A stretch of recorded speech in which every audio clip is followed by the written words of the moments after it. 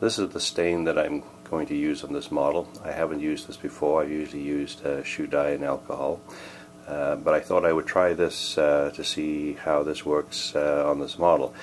This is a pre-mixed stain, and there's a whole variety of colors and tones. It's made by Hunter Line, and it has an alcohol base as well. So this will be something I'll be trying on this model. After I've grained the strip wood, it's now ready for staining. And in the past, when I stain a large number of pieces, for example railroad ties, a lot of strip wood that's going to be all the same, I will make up a little bath of the stain solution. You can see that on my other videos on building trestles, where everything is sort of soaked and immersed in the stain and then taken out piece by piece on a mat to dry.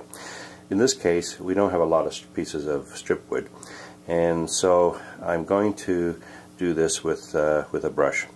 And I just use an old brush. This is got a fairly full fiber on it, and then it's just a matter of applying it on all surfaces. And you can this is the dark one, and you can apply that. And you'll see the deep grain that we've prepared with the file card. The stain soaks in quite deep.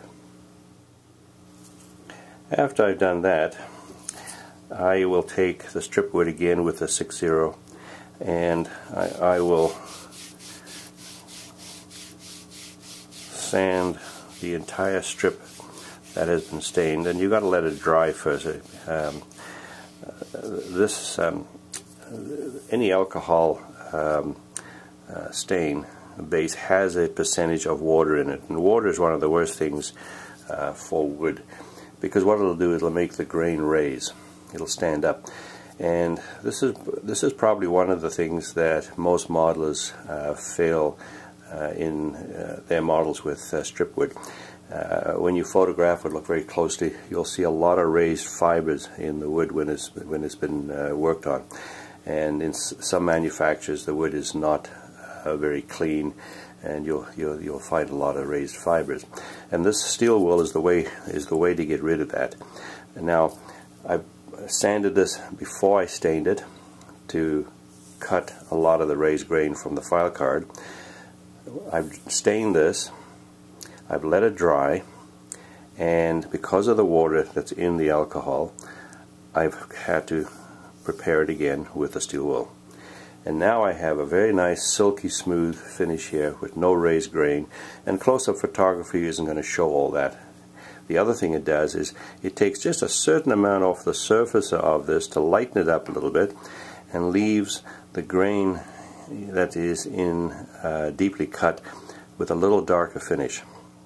There's another product that I use occasionally, and this is Dr. Ben's Scale Construction Weathering Solution.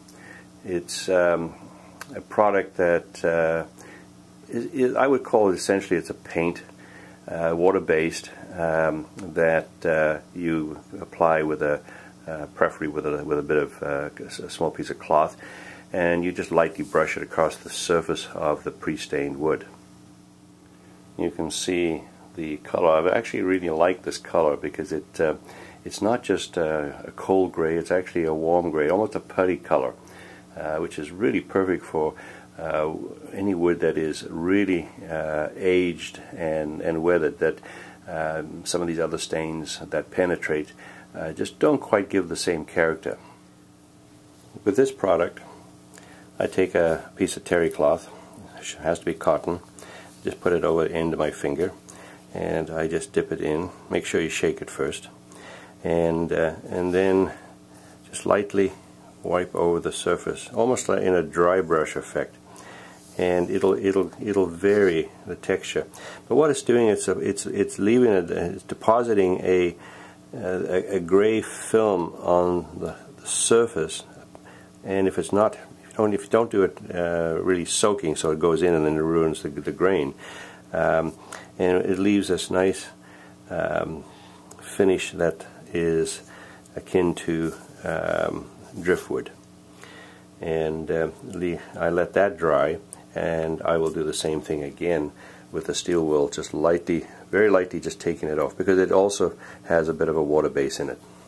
For assembly, I use essentially 3 products.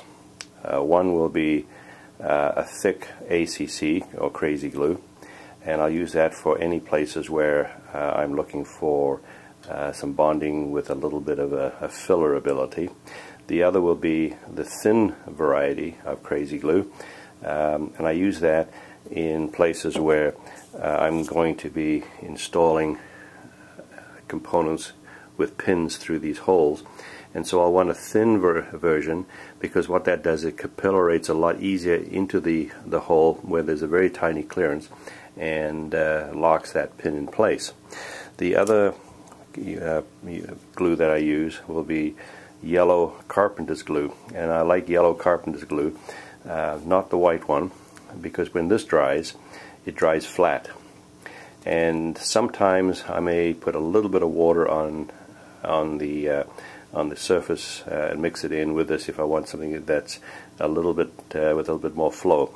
But this bonds wood to wood very, very well. Sometimes when you're applying crazy glue to a surface, it doesn't cure quickly, and that's when I use this InstaSet product. It's an accelerator, and I can either use if it's a small spot that I don't want, because this has a sprayer on the end. What I'll do is just use the tube itself, and I'll just touch the surface, and it'll flow out of here and onto the surface immediately where the joint is. And what that does, it virtually instantly cures and hardens the crazy glue. And I use this quite a bit just to speed up the process. To cut strip wood, I use the chopper, and this is the long version. There's also a shorter one, and this is made by Northwest Shortline. You need a scale rule, and what I'll do is I'll decide on a dimension. In this case, if I'm going to be putting strip wood through here, I'm going to need to know the distance, and I will double check the distance here against what the instructions call for, and looks to me like about 7'3" And then what I'll do is I'll lay the scale in here, and I'll set the blade right on 7'3", and then I'll slacken the screw off, and I'll bring the stop up against it and lock it in place again, and we're good to go. Slide the strip wood. Now what I'll do is I'll on a fresh piece of wood, I'll always just take the end off, just so that I have a fresh end, and then I'll lay that in, press it up against here, chop. And then what this does, it allows you to make multiple cuts, giving you strips of wood that are all going to be identical. And keep the blade down, because you get your hand underneath there, you're going to get a severe cut. And you can see from this little sample that we've been using, I don't know whether you can see that in there, but you get various shades just by the variety of staining and brushing and that weathering that we put on there. You get a nice combination. But these are all going to be identical, as you can see, dead on. Every one is identical. And on larger pieces, what I'll do is I'll just take, because these small thin pieces are not as critical, but on a larger piece, that like a 12 by 12 or something where you've got a large end section, these blades on a large piece do cut on a slight slope. And in that case, I'll take it to the disc sander, and I'll just lightly touch it, press it in, which will give me a dead flat end for that piece.